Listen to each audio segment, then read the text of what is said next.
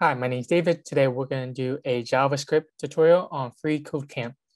We're going to do access multi-dimensional arrays with indexes. So when you think of multi-dimensional arrays, we can think of arrays of arrays.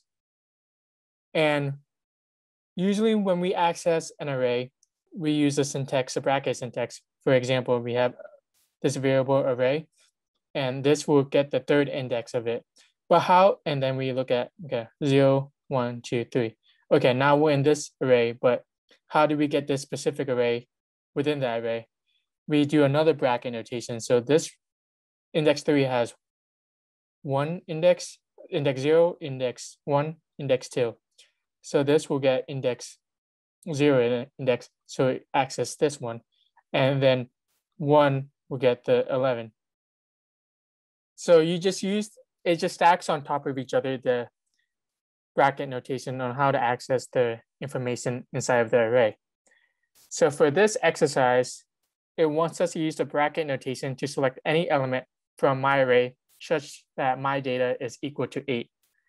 So let's look at here and we see that this is 8.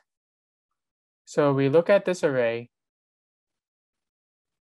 and we want to say, look at this one. So this is index 0, index 1, index 2. So we look at index 2, and inside of that, we look at index 0, index 1, and that will equal to 8. We can console log this so you can see my data, and we can see that it's equal to 8. And that's all for this one. Thank you so much.